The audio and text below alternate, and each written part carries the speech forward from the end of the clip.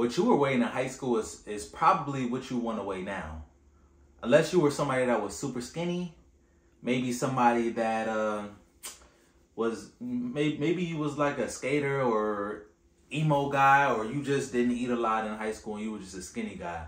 But if you were like average weight, you get what I'm saying? Or if you were a little bit on the heavier side, then the weight you weigh in high school is the weight you should probably remain the same or even less as an adult.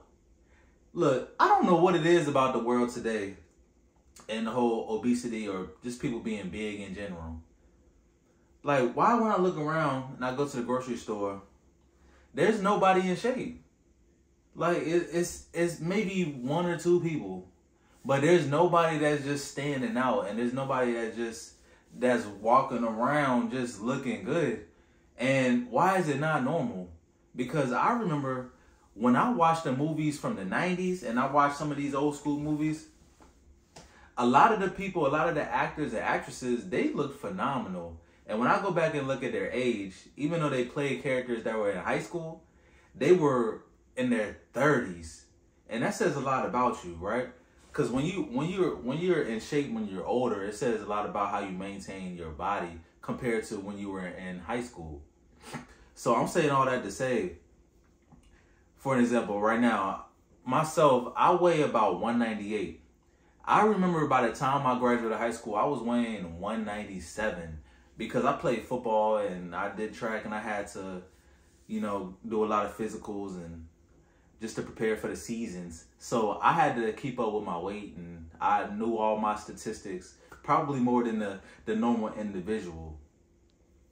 And I just remember graduating high school being 197, and I used to pump the weights hard, man. I used to be in the gym heavy, trying to get super big and super swole, and I would balloon up to about 210 pounds, and then I would cut back down, right?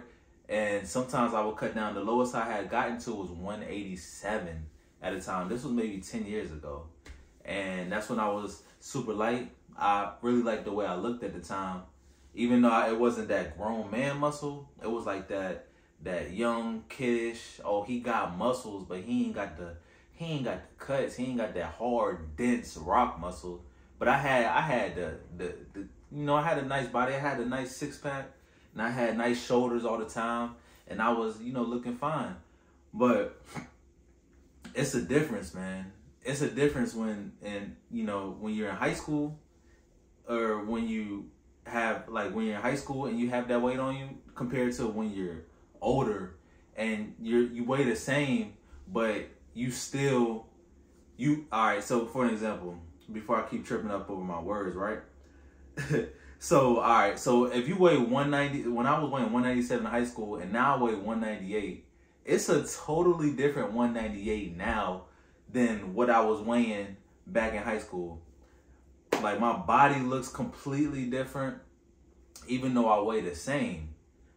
My 198 now, I have bigger arms, I have bigger shoulders, my face looks totally different. Back then, my arms were super skinny, and that's what opened up my mind to where I started to think that we should weigh the same or less than what we were in high school. Like I said, you know, if you're the anomaly, if you're super skinny, then, you know, it's a little different for you. You need to put on weight. Well, you should put on weight. It's recommended that you put on weight, because why would you want to just be a skinny guy for the rest of your life, bro? Like, just super skinny and bones. You should try to put on some muscle and be jacked, or at least try to just have some type of stature to yourself. You know, it's called building yourself up, self-development. You know, over time, when you just start to lift weights over time, you just start to get bigger. And even if you're not intentionally trying to become the biggest guy in the world, as you get older, you start to naturally gain weight, so your muscles start to harden, and you start to get that dense, grown man muscle. Do your research, man. So this is what I did when I was getting older. When I graduated high school, I used to look at people's YouTube, right? I used to look at this guy named Mike Rashid, and this guy is like a superhuman. if it's anything close to the Hulk, close to a Black Hulk, this is the guy, bro. And this guy is benching 500 pounds. He's squatting 600. He's deadlifting 700. He's just a strong, jacked, physical specimen, right? And it's almost like I had to go back and look at his age. And the man is in his 40s. I'm sure he wasn't doing all of this stuff when he was 29. But over time, when you keep lifting weights year after year after year after year after year, when you get to those older ages, all that stuff just adds up. So, I mean, he's a little different. You know, he's probably on some roids. So his weight ballooned up. But if you stay natural and you just keep staying the course year after year after year after year after year after year after year, imagine what you're going to look like in your 40s if you stick with it. And if you've really been consistent the whole time. I'll just keep it there. Or you can be one of those people that peaked in high school, right? And your best years was in high school. You looked your best. You was in your best shape in high school. And then the rest of your life, you don't have anything to look forward to when you look in the mirror. Why would you want to live that way? Because I don't know about y'all. I want to make sure that I remain the best that I can be as I get older.